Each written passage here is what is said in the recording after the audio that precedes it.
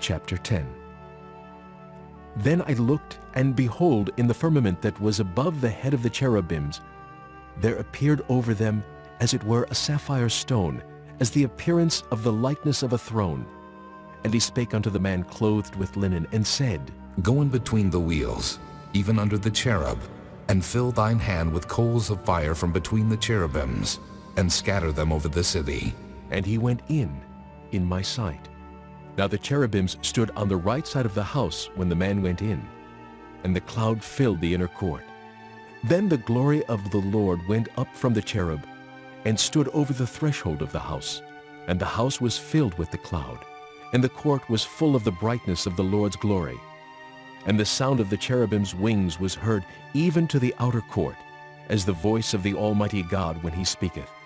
And it came to pass, that when he had commanded the man clothed with linen, saying, Take fire from between the wheels, from between the cherubims. Then he went in, and stood beside the wheels. And one cherub stretched forth his hand from between the cherubims unto the fire that was between the cherubims, and took thereof, and put it into the hands of him that was clothed with linen, who took it, and went out. And there appeared in the cherubims the form of a man's hand under their wings. And when I looked, behold, the four wheels by the cherubims, one wheel by one cherub, and another wheel by another cherub. And the appearance of the wheels was as the color of a beryl stone. And as for their appearances, they four had one likeness, as if a wheel had been in the midst of a wheel. When they went upon their four sides.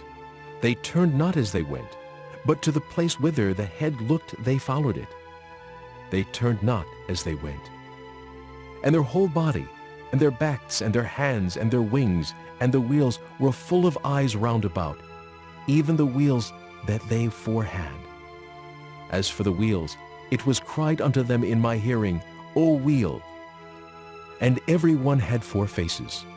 The first face was the face of a cherub, and the second face was the face of a man, and the third the face of a lion, and the fourth the face of an eagle. And the cherubims were lifted up. This is the living creature that I saw by the river of Kibar. And when the cherubims went, the wheels went by them, and when the cherubims lifted up their wings to mount up from the earth, the same wheels also turned not from beside them. When they stood, these stood, and when they were lifted up, these lifted up themselves also, for the spirit of the living creature was in them.